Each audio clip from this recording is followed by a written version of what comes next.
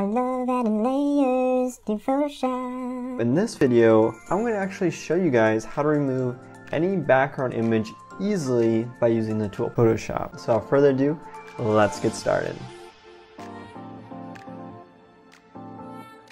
Alright, so after you have your image in Photoshop, another way of actually inserting an image into Photoshop to edit is you can actually go up here to File, Open, pick the image that you want in your Finder, and then it will open up a new project for you. Alright, so now that I have my new image right here, I can go over here to the right with layers, and I'll see that I just have a thing called background layer. So what I can do is I have this lock right here. So what I'm going to actually do is I'm going to actually click and drag that lock to the trash bin, because if something is locked, you usually can't get in.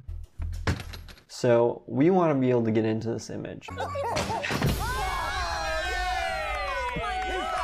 So I'm going to drag it to the garbage. Alright, so now it's just a normal layer and I can do any types of edits I want to it. You could do some types of edits to it before, but this just allows you to have any full control access to this image. So in the newest feature of Photoshop, you actually have this tool right here called Object Selection Tool. So if you don't have the latest version of PowerPoint, I'm still going to show you a couple of workarounds on how you can delete that background image as well. But if you do have Photoshop, I would recommend just upgrading to the newest version, because you're going to want to have this tool. It's extremely powerful. So go here to Object Selection, click on this tool right here, and then I'm going to zoom out by just doing Alt and then scrolling outwards. If you have a Mac, this might be a little bit different. And then what I'm going to do is I'm going to click and drag just over my subject right here, and then let go. So now what this did was it made sure to just select the object that I want to keep and get rid of the background. This is a really great tool, especially for portrait images, with them detecting what you want to keep in an image and what you want to get rid of, especially if it's trying to detect a person in that image. So another thing that you'll notice is that there's actually this white right here that's included in these marching ant lines. So what I want to do is I actually want to get rid of this little white section right here. So what I can then do is I can go back here and click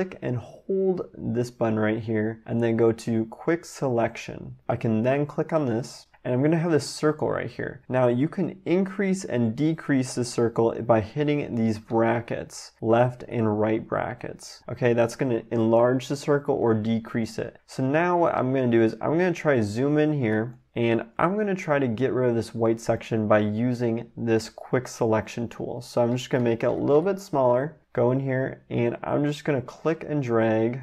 And I actually want to get rid of this selection. So right now it's a plus, so if I clicked and dragged, it's actually going to add things. So I want to do a minus. So in order to get that minus symbol to show up, what you can do is you can hold down Alt, and now it's going to subtract anything from that selection. So now I'm just going to select right here. And there we go. It's selected most of the image, and you can even make it smaller and then really fine tune this if you want to get right in that armpit. That's looking great. And then again, if you want to go back to the plus icon, it will default to that. But just in case it's not defaulting to that, like let's say you go here to this quick selection and you all of a sudden clicked on this minus right here and you're stuck on the minus, you can hit Shift, and that's how you can get back to adding things to the selection. You also have this capability up here of manually selecting this, but I would just memorize the shortcuts Shift and Alt to control whether or not you want to add things to your selection or subtract it. Alright, so now that you have your object selected, what I'm then going to do is I'm going to hit right here, and this is actually going to add a layer mask. Okay, so I'm going to select that, and now this is looking honestly pretty perfect. Like I could probably end it here. Now if you're super detailed and OCD, you can zoom into this by just holding down Alt and hitting the scroll button, and you can try to fine tune this right here. So the reason why I wanted to hit the layer mask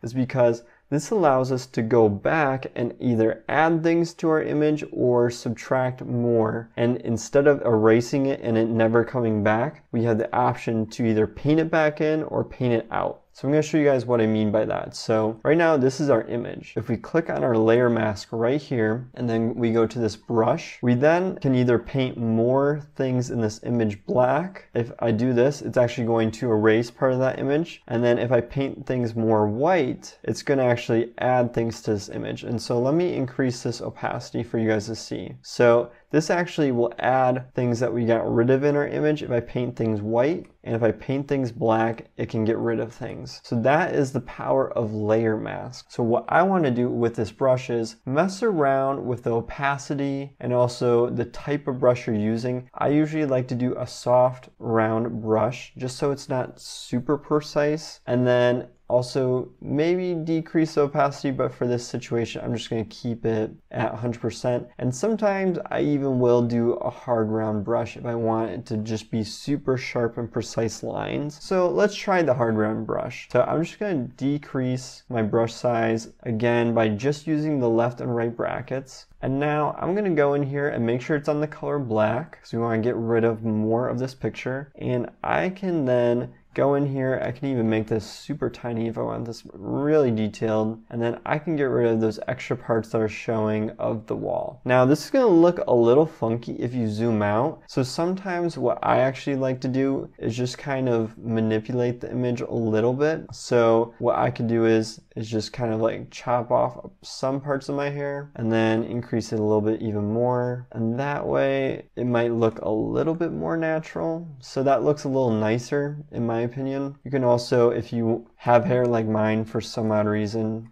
that's cool. But if you do, you can always try to pretend like these are kind of like ridges here. If you want to do that just to make it look more natural, that's also an option. And then you can also just check around this image to see if there's any more imperfections that we need to fix up, or if you just want to smooth things out. But for the most part, this looks great. And so another thing that I like to do with this image is add all these different effects, like smoothing out the skin, maybe getting rid of any acne you might have, or any freckles. So I can really play around with this image to really perfect it and make it look the way I want it to look. And this is actually usually the technique I use when creating my thumbnails for YouTube. So if you are interested in seeing more tutorials like this on how maybe I clear up my skin, or whiten my teeth, or make my eyes more vibrant, or different tips on how to really dress up your headshot images, let me know in the comments down below. But that is how you can get rid of the background of your image